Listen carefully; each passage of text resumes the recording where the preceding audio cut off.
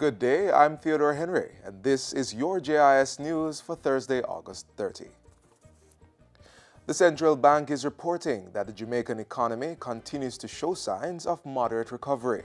GDP growth is estimated to have accelerated in the range of 1 to 2% in the June 2018 quarter, compared to just 0.1% growth at the same time last year. Bank of Jamaica Governor Brian Winter says this reflects improvement in net external demand, increases in investment, and some growth in private consumption.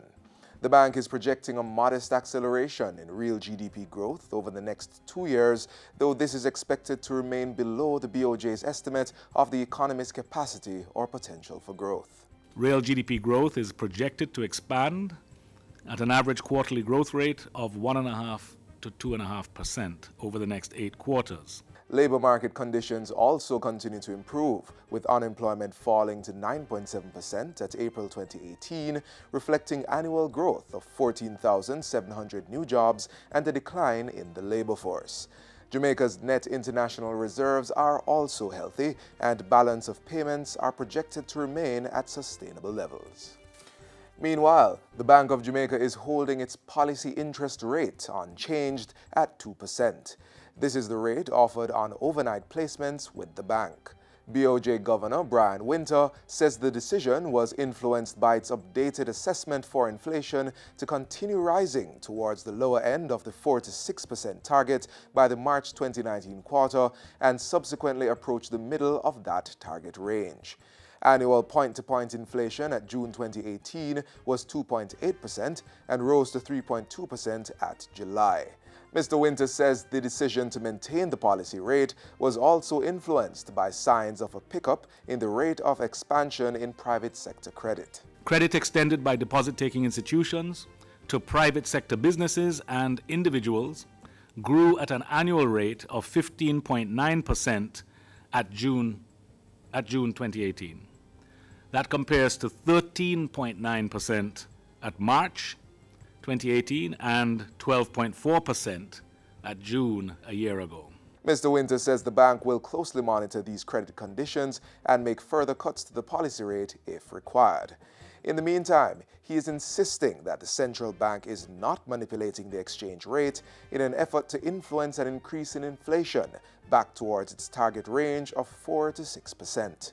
It would be to do the exact opposite of the explicitly stated objectives of the B-Fix-It mechanism that was introduced in July 2017, last year,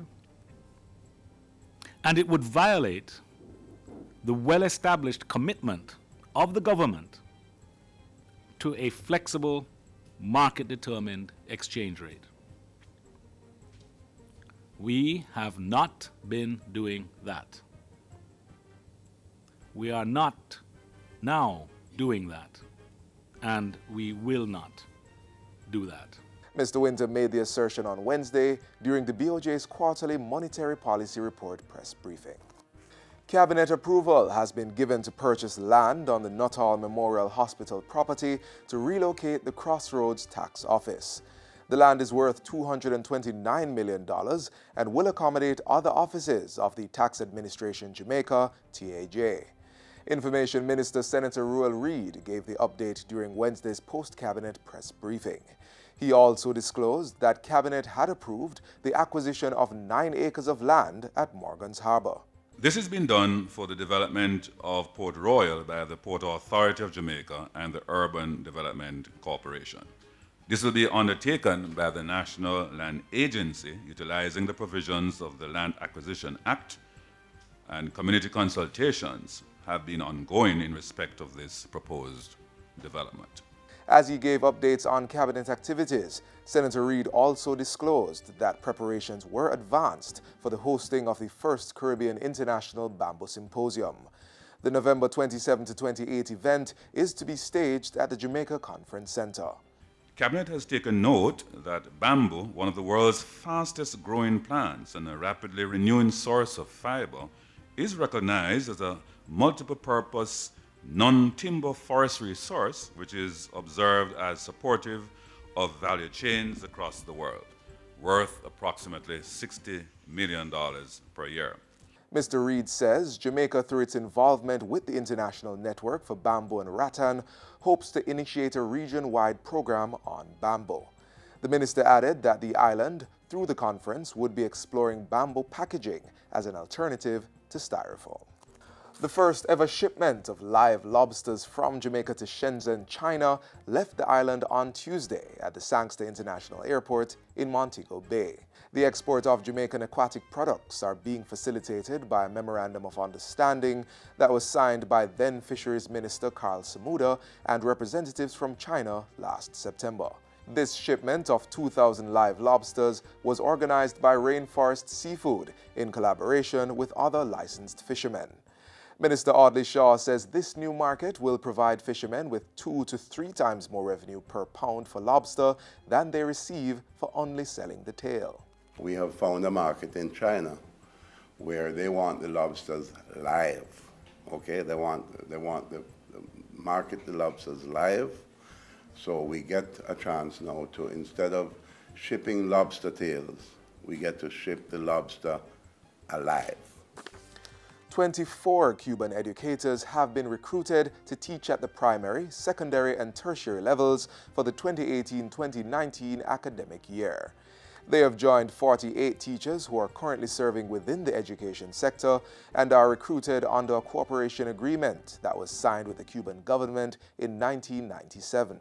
We're happy that we will have support in the areas of Spanish, mathematics, physics, chemistry, biochemistry, agricultural science, Spanish science, integrated science, physical education, and biology.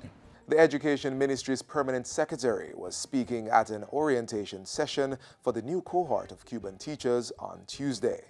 He said the ministry was particularly grateful that the program was helping to achieve the objectives outlined in its language policy.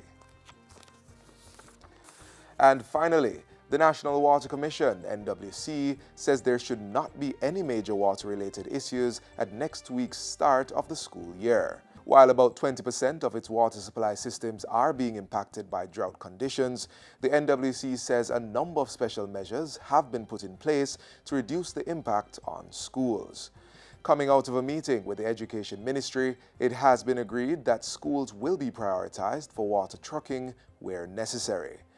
Institutions more likely to face disruption in their water supply have been identified, and technical advice has been shared for necessary corrective measures. In the meantime, contact details have been exchanged for critical personnel at the local, regional, and national levels, and school authorities have been asked to ensure that appropriate water storage capacity is in place. And that's it for JIS News Today. I'm Theodore Henry.